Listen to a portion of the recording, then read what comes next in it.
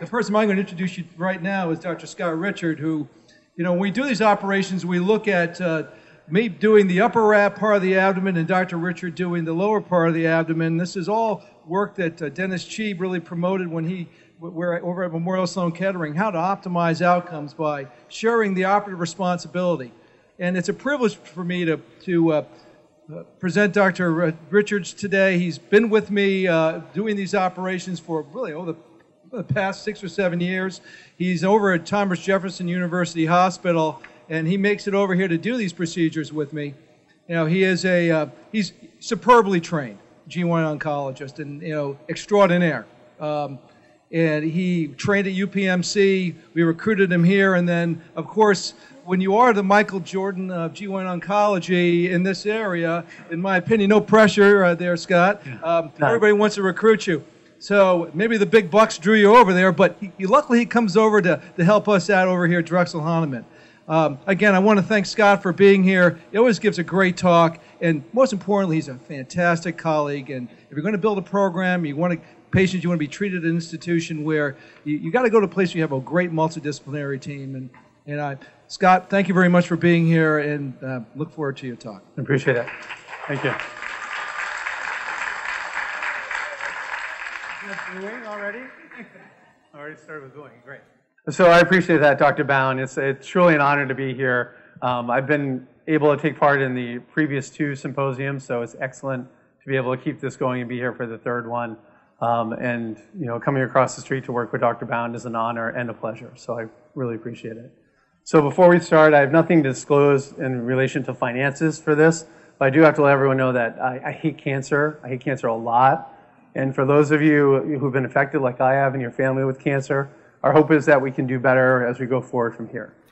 So when Dr. Bound called me and said, listen, I want you to present building a multidisciplinary team, I thought to myself, okay, so it's kind of a difficult task to talk about because we've had a really good thing going here for, like Dr. Bound said, for about 7 years. I know that Dr. Escobar and Dr. Sugarbaker at their programs, they've been able to surround themselves by some really strong people. So I thought about it so what does it take to build a team, right? And I think when you really look at it, if you want to have a successful team, you have to start with one star person, someone that can be at the center with which you can build everyone else. And so when I was looking for an example of that, here in Philadelphia, we got our $330 million man, right? And so, he toyed with us to the very end, but we were able to get him and be successful here. Well, here at Drexel University Hospital, this is our $330 million man. The rest of us work and we're able to surround it. And then we have Dr. Escobar down here at his center. He's there, so he's the Manny Machado at his center. All right, and of course we got Dr. Sugarbaker. He's the Mike Trout. The one that everyone covets and everyone wants, but he stays where he is. So we really appreciate the fact that we have people like this that we can build successful programs on. But when you go from there, it's not enough to have a star, right? Manny Machado, Mike Trout, Bryce Harper, they can't win it by themselves. Bryce Harper's an excellent man, but he can't play all 9 positions. He'll try, all right? And if you paid him a little bit more, maybe you'd be able to do it, but he can only do so much. He can't pitch and catch in the outfield. And so you have to do some other people. You have to have supporting members that complement the star and what they can do. And so the Phillies, they have all these other people, these starting pitchers and relieving pitchers, their first and second baseman, their third baseman, people that surround Bryce and make him allow him to do what he wants to do. And here at Drexel, we have our medical oncologists who have been supportive, and Renee Rubin is one of our medical oncologists. We have our anesthesiologists who we work with on a day-to-day basis, and Dr. Zebraus, one of the medical directors of anesthesia, a great example of how you have to have commitment and buy-in of other people and some quality people around you. We've got our urologist that Dr. Bound works with, a day in and day out. Preoperatively, they put the stents in for the pelvic dissection to make sure that we stay out of trouble. And when we do get into trouble and we get into the bladder or have to remove a portion of the bladder, they come in and assist us in repairing that. We have our perfusionists who are ready and able to come in and help us out when it's time to give chemotherapy. And then finally, we have our nurses, the backbone really of the operating room, those that make it successful both preoperatively, perioperatively, and intraoperatively to make sure that we can do what we do every day in and out. And so I think really when you look at it, success is a team effort. It's not an individual thing. We need to do something to make it successful. And it really starts at the beginning with medical oncology, and it works all the way through to our perioperative and intraoperative nursing. But what you have to avoid are distractions, okay? And for the Phillies, that distraction is the Philly fanatic. And here at Drexel, I'm that distraction, right? So they bring me in every once in a while for comedic relief, just like they do the fanatic. All right. So when I looked at this task and kind of started to think about it a little bit more, I really kind of thought about what makes it successful for us to have a program. Okay, and it's really when you think about it, medical oncology, because without a good medical oncologist, really the access to patients is severely hindered. Right. Hyperthermic intraperitoneal chemotherapy has been around for almost 20 plus years now. It's been shown in multiple different studies to be successful for appendiceal tumors, colorectal tumors. There's now a large study that was published about ovarian cancer for neoadjuvant ovarian cancer patients receiving hyperthermic chemotherapy. We know that it's beneficial and patients can benefit from it that have intraperitoneal spread of their disease. But the problem becomes is that if you don't have the buy-in of the medical oncologists who are in the communities who are seeing these patients, who are having them referred from the family medicine doctors and the internal medicine doctors to come to see Dr. Bound for evaluation, then really your program kind of suffers from it. And I really think that it's almost as affected by that, not having medical oncologists that buy into needing to get patients in, as is the lack of dedicated HIPEC centers in this country. We know that we don't have a lot of HIPEC centers in this country. We're getting more each year, and hopefully more and more high volume ones, but I think access from the medical oncology community is the biggest aspect for us. And when I looked at it, I kind of looked at this number right here. So I pulled these numbers together, right? And when you look at it, the 153,000 colorectal cancers that are diagnosed, or expected to be diagnosed in 2019 in the United States. And if you look at it, about 17% are thought to have peritoneal metastasis. Almost 26,000 men and women then would have disease that potentially would benefit from what Dr. Escobar, Dr. Sugarbaker, and Bound do every day. Appendiceal cancers is about 3,600 people a year diagnosed with appendiceal cancers, 40% intraperitoneal spread, so about 1,440 men and women. Gastric cancers, probably about 5,500. For ovarian cancer, we know about 60% of patients have intraperitoneal spread. That's about 13,000 women a year. And peritoneal mesothelioma, every single one of those patients, 600, have intraperitoneal spread and potentially would benefit from it. And this is basically what we're looking at, right? And so for those of you who are patients or loved ones for patients, when Dr. Sugarbaker or Dr. Escobar or Dr. Bound put a laparoscope into a patient and they're looking to see if they see intraperitoneal spread, this is what they find, all right? You see diffuse disease all throughout the lining of the abdomen. Down here on the omentum, there's disease up above the liver on the diaphragm. And this is what these gentlemen specialize in being able to get out and being successful when they do the complete cytoreductive surgery and then the HIPEC afterwards. But this is a paper that recently looked at it, and these are some of the high-performing centers here in the United States: Washington Cancer Institute, Wake Forest, University of Pittsburgh, where I was able to work with Dave Bartlett and his group, MD Anderson Cancer Center. You can see these are the number of cases that they've done over their volume for what they've reported in their studies, and this is what their expected annual volume is.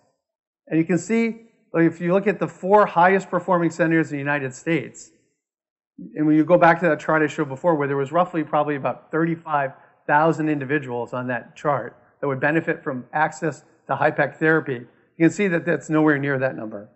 Now, Dr. Sugarbaker and Dr. Escobar and Dr. Bound are excellent people, and Bartlett and his group at UPMC are excellent women and men who do this day in and day out. But if they don't have access to the patients, these patients potentially can't benefit from it. Now, not every woman or man that has intraperitoneal spread will potentially benefit from CRS and HIPEC, but I think access to it is really a big issue. And so when I look at building a team, we need to really get our medical oncologists on board.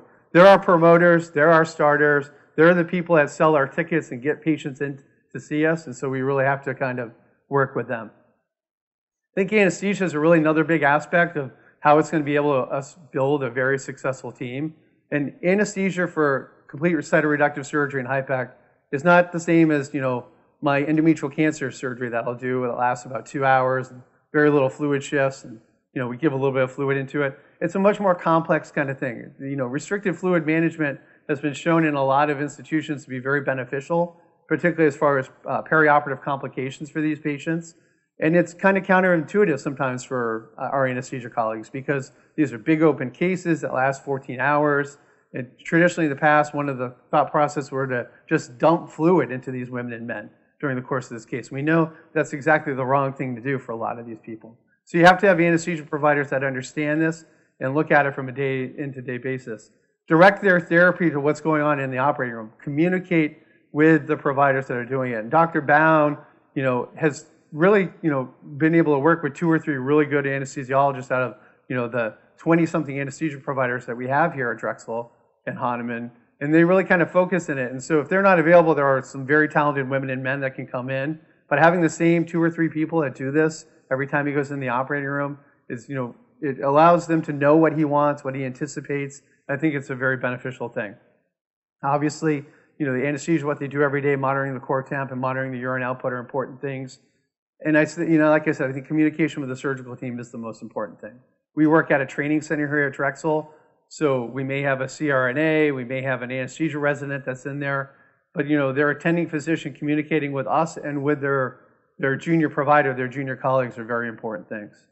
And so I pulled these graphs from a study that was done in 2014, and if you can look at the operative time of the case and what would happen from a respiratory assistance afterwards, blood loss during the case, operation duration, anesthesia time, all these things are factors that we know that the longer that they go, potentially could affect what we're doing postoperatively for patient care. So having an anesthesia provider that understands this and is able to help take part and communicate with us, I think is a very important thing.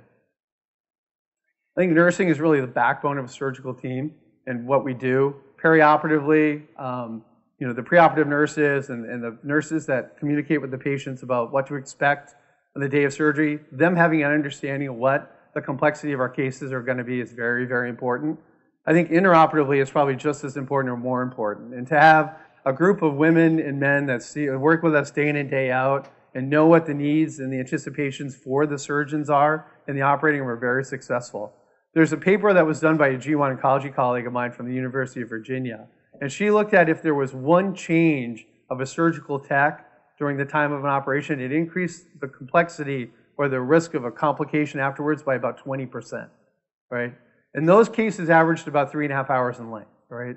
Dr. Bound's surgery is on average about anywhere from 10 to 14 hours, okay? You can't have the same tech in there the entire time. She has to rotate in and out, but if you have, a tech or a few techs that understand what's going on during the course of the case, hopefully we can decrease some of these complications and problems. Additionally, I think that the circulating nurse is very important. She can anticipate the needs of the surgeon, what the surgeon's going to have and have that available, because there's all this lost time if you have to leave the operating room to go get an instrument or something that the surgeon's going to need. If all that's available and ready in the room, it helps out significantly. And I think, the most important thing at the end of the day is going to be the surgeon and the training of the surgeon. There are a few centers in this country that have dedicated surgeons and dedicated surgical oncologists that train in hyperthermic intraperitoneal chemotherapy, but they're few and far between. There are a lot of surgeons now that are trying to establish themselves as being a HIPEC center. I think that, looking at what the training of the surgeon is going to be a very important thing because experience matters and volume matters. If you do 1 or 2 HIPEC cases a year, I'm not sure that that's someone that I would want to send my wife or my loved ones to. And I think it's the same in any field that you look at. Like, if a patient comes into me and says, have you ever done this procedure before? And I look them in the face and say no, guarantee that they're going to see my friend out in Abington, Dr. Shaheen, is going to say, yeah, I do this all the time, and I'm going to take care of you. Because there are people like that. And again, I would want that for my loved one, and I think people should experience that. So there are some associations of patient volume and improved outcome that really kind of go to that. We know that practice makes perfect, and increased volume can lead to more proficient surgeons in surgery. I think that you're better able to rescue patients if there's some complications postoperatively, and having a center that's done a lot of these, who has an ICU that understands what's going to go on postoperatively with the patients is very beneficial. We can implant processes to improve outcomes for patients because you're going to have more aspects. You're going to see what worked before, what do we need to do differently with future cases. Better teams lead to better systems of care, I think, that there are more aspects of what's going on. And ultimately, the more experience you have, the more errors. I think Oscar Wilde famously once said is that experience is what another person would call their mistakes, okay? And I think that that's really what it goes to. Like, the more that you do and the more that you see, whether it's in the ICU or intraoperatively, the better you are going to be able to take care of problems. So strategies, I think, to improve outcomes are to establish training programs and mentorships throughout the country and kind of work with teams that work better. See what's worked with Dr. Sugarbaker and Dr. Escoval and mimic that and bring that on. And an additional thing would be to go to their centers and see them in action, right? To see Dr. Sugarbaker and Dr. Escoval work is like watching Michael Jordan play basketball or LeBron James play basketball. It's a thing of beauty, right? And so if you can go there and see how they work and pick their brains over a cup of coffee afterwards or while they're operating about what have they done, what's their experience, how have they made this work, and then maybe if you can convince them to come to your institution and work with you to get a little bit better, that would help out a lot. I think one of the things is really to, like I said before, out of those 33,000 people that were on that list that may benefit from HIPEC chemotherapy, selecting the right patient is an important thing, and knowing how to do that, and not just taking every person that comes in the door, because we know that these are difficult surgeries, and it may be that there are some complications and problems that those women and men don't necessarily need to have. And I think one of the things that we're really looking at in G1 oncology that maybe surgical oncology and HIPEC should look at is looking at what qualifies you as an experienced surgeon, right? If you do 2 surgeries a year, is that an experienced surgeon? Is 20 surgeries a year an experienced surgeon? What's that cutoff? Like, where do you put that bar, and what do you have to go over to be able to consider yourself as a high-volume center with a lot of experience? I think, they talk a lot of time about creating checklists, and one of these things is they look at the airline industry, and pilots have these checklists that they need to do before they take off, before they can land. If there's a problem during the flight, they pull their checklists out. Maybe we should have those sort of things here.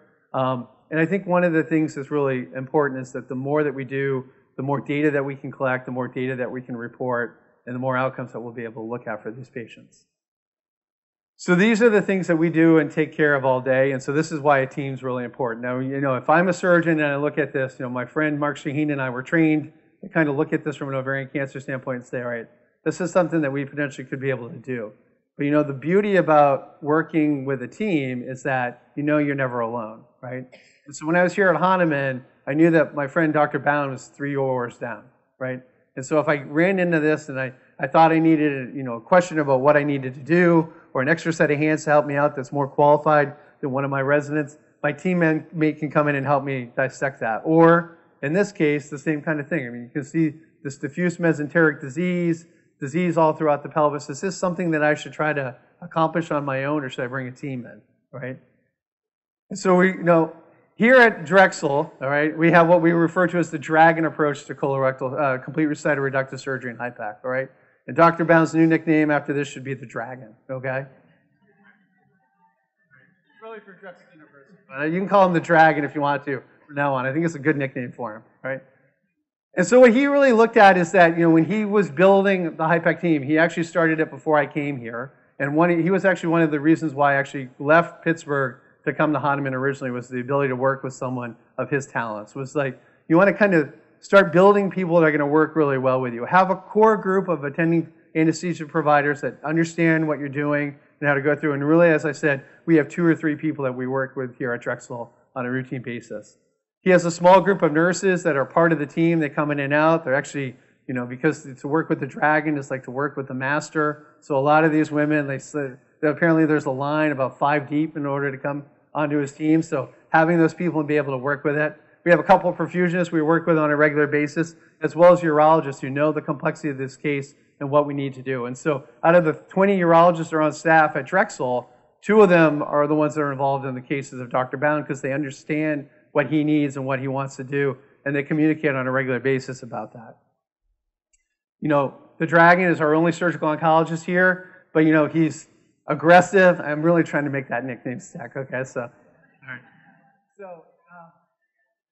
So, he's the one, he's dedicated, he has a very, excellent skill set. He is a high-volume surgeon when it comes to doing these. He's done a lot, and he's had a very good experience with complete cytoreductive surgery and HIPEC. He attends regular conferences and trains residents and fellows. He knows how to, bring other people on board and to bring in new information to kind of benefit the patients that he sees and does on a regular basis. And then he has me, the pelvic relief surgeon. I'm kind of like the middle reliever, okay? And so unlike baseball, once you come out, you can't go back in again, all right? So the Dragon works through the 7th inning. He has me come in around the 7th inning stretch, right? I do a couple, resections in the pelvic area on both men and women because, when you look at it, that's really where, as a G1 oncologist, I train mostly in the pelvis. I do a little of upper abdominal dissections.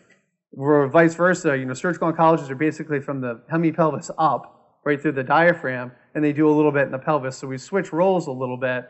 I do a lot of the peritoneal dissections and kind of, remove some of the tumor. It gives him an opportunity to have an hour and a half break, and gives the OR staff the opportunity to have a little bit of comic relief when I come in, right?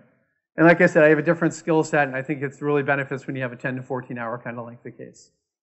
So do you have any questions at all about that, about building a team? I think he's been really successful at it. It's definitely a model that's not the same. Like I worked at UPMC, where the surgical oncologists do it the entire time. It's definitely a different model than what we've expected and experienced there, but it's definitely been a very successful one, and we have very good patient outcomes here.